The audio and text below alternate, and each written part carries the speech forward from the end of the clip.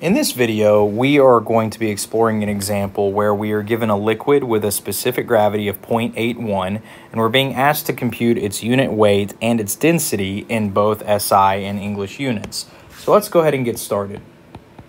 Under solution, let's go ahead and write the general equation for specific gravity. So we know that specific gravity can be written as rho liquid divided by rho water. And we can also write that as gamma liquid divided by gamma water.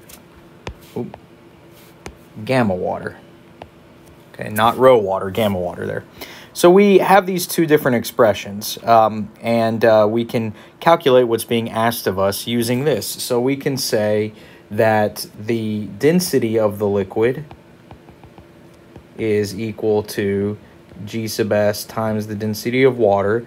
And we can also say that the unit weight of the liquid is being computed as G sub S times the unit weight of water, okay? Now, here are our governing equations that we're going to use. Now, the thing here is that the problem is asking us to do this in both SI and English units. So let's go ahead and do that. How about we start with SI units first? SI units.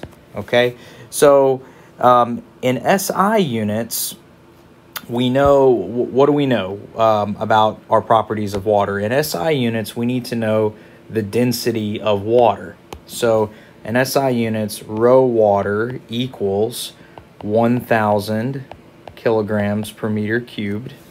And we also know that gamma water equals 9.81 kilonewtons per meter cubed. Okay, so let's go ahead and calculate the density and unit weight of our liquid in SI units. So the density of our liquid is going to be G sub S times rho water, and that's just going to be 0.81 times 1,000 kilograms per meter cubed. And here we end up with 810 kilograms per meter cubed. That's one of our answers. Now we need the unit weight of the liquid. And again, we're still under SI units. And so we're going to say it's G sub S times the unit weight of water. And so we get 0.81 times 9.81 kilonewtons. Watch your units there. Kilonewtons per meter cubed. And of course we get 7.95 kilonewtons per meter cubed. And these are two of our answers. Again, watch our units here. Okay, we're calculating a density and a unit weight, so we need to have units corresponding correctly.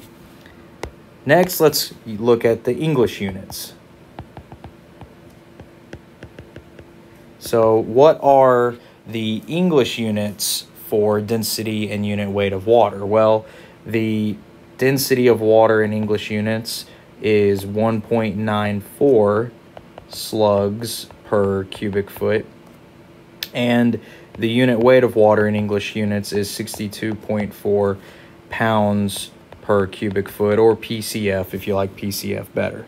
So let's compute the same kind of calculation. We're going to say rho liquid is G sub S rho water, but now we're in English units, so we still have 0.81 times 1.94 slugs per cubic foot, and we get 1.57 slugs per cubic foot for our density of water in English units.